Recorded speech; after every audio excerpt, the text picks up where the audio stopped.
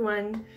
Today I wanted to show you two of my hairstyles that I do, because people ask me what do I do with my hair when it starts getting problematic, when it's not where you've just put, you know, where you've just washed it and put stuff in it. Because if you've got curly hair out there, I feel your pain. If you know, you'll know, like if it's curly hair like my hair, which is hectic curly, then you know that it's quite difficult to do any hairstyles and stuff like that with it, unless you really like have had years of experience of playing around and trying to just get it to work. So I'm going to show you two hairstyles that I do when my hair is on the okay side, like now, where I've just washed it. Because as you know, it's curly hair, you can't wash your hair every day, because then your hair will become like grass and it will start breaking off. You won't have anything left, and you have to wash it only once a week. All the hairdressers say that to you. And then you have a lot of product that you have to put in your hair as well. So every now and again you also have to take the product out, which they call stripping in the hairdresser.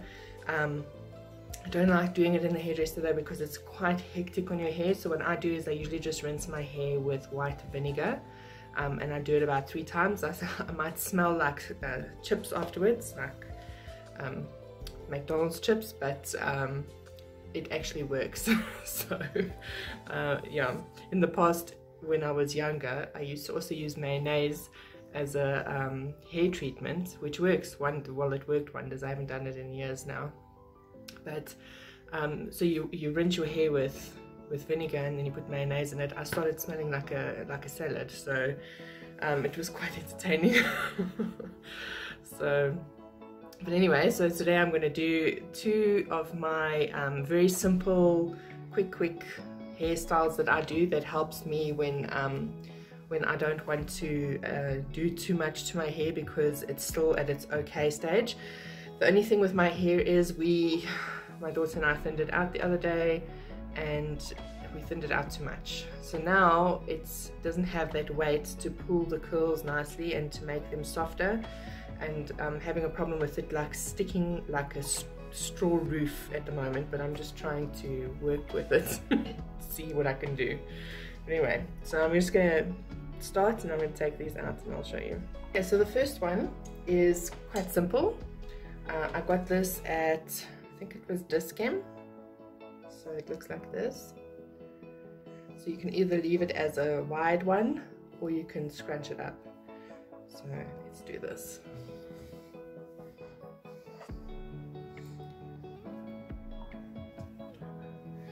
So if you leave it as the wide one, you go for the almost like a gypsy type look.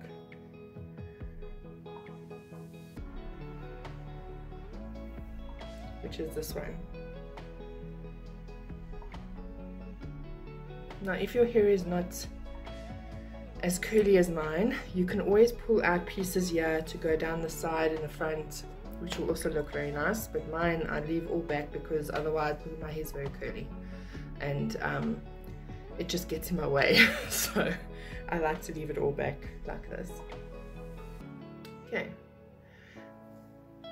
Now the other one that I do that's also very simple, just because of the fact that I can't always leave it like this, because I'm not one of those people that enjoy the afro look. I know that there are people that's got my type of hair that like to have the big hair afro look. I'm not like that. I like my hair to be flatter, which I know with curly hair is impossible almost, but yeah. Sometimes I have a feeling where I want to have it like out there, but not very often. So I'm going to use this clip, upside down, little butterfly one, so like that. And I'm going to take my hair like this, okay, and just make sure before you clip it in that you're happy with what it looks like over here on the side. And then I just clip it into the back. So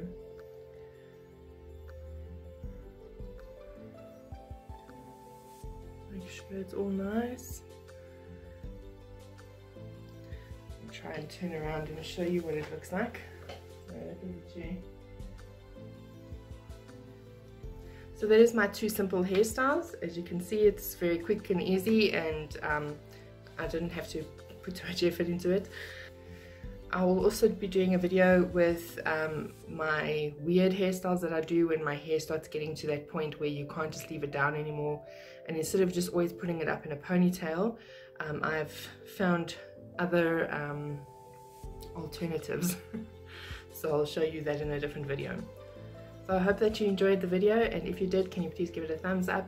I would appreciate it. And if you haven't subscribed already, if you could please do so. If you click the bell notification, you'll be informed when I upload a video again.